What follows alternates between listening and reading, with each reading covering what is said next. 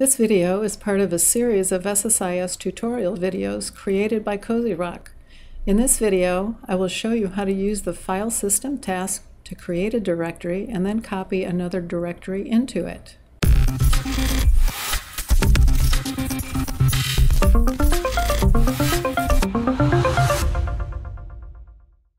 So this is the folder we'll be working in. It's called COZYROC Tutorial Demos.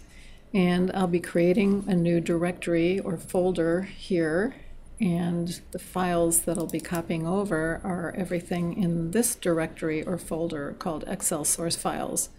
So you can see there's 8 Excel files in that folder.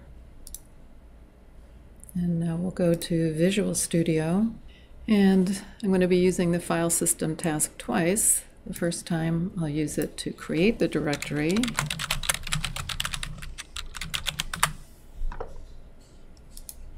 And we double click on it to open the editor. And first I'm going to choose the operation because it'll change what properties are offered to us. So I select Create Directory. And then we're going to hard code our connection manager the first time through, and then I'll set it up to use a variable for that.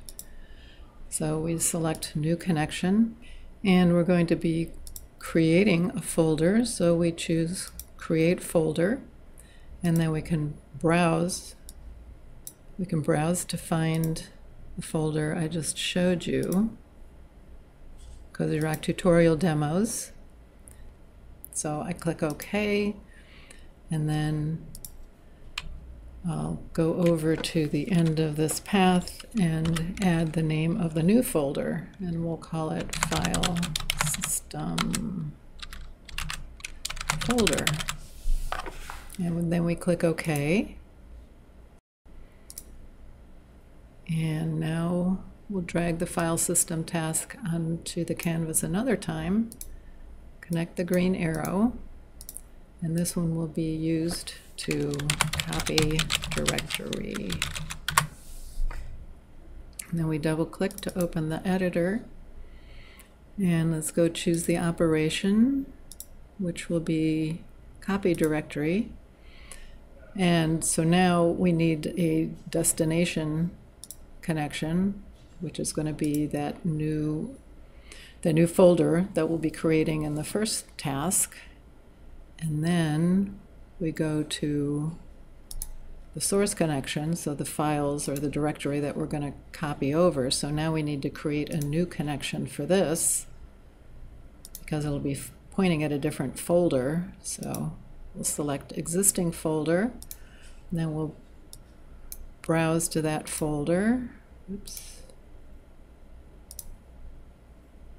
is in COZYROC Tutorial Demos, and again we're copying the Excel source files folder over. We click OK, OK again, and now it's pointing at that new connection manager.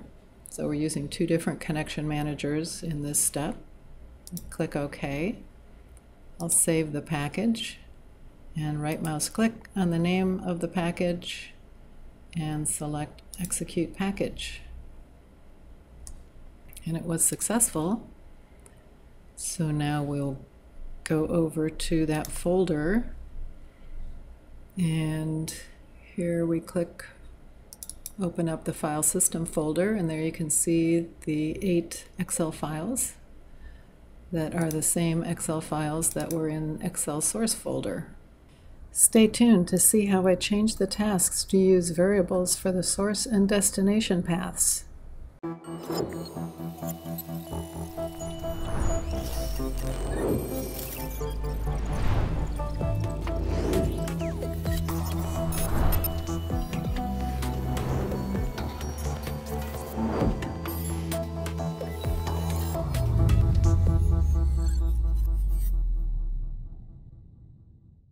Now I'm going to change the package to use variables for the paths for the source as well as the destination or the new directory. So I'll start by defining those variables. Call the first one source path, and it'll be a string type, and I'm going to go to the folder And okay, Excel source files will be the source when we copy over the files. So we select copy address as text and paste that in as the value. And then we'll create another variable called new directory path. Again, it's a string type, and go back to that location, and this is the folder that our new directory will be created in. So I'll copy this address as text and paste that in for the value, and then I need to add the name of the new directory that we'll create with the package, and I'll call that new directory. Yeah, new directory. All right, now we open up the first file system task, and we go down here where it says is source path variable, and we'll set that to true. And then it says show me the variable. So we'll go down here and we use new directory path. So that gives the name of the new directory as well as the path to get to where it should be created. We'll click OK, and now we'll open up the second file system task, and is destination path variable. We'll change that one first to true, and then we'll point it at the new directory path. That's where we want to copy the files into.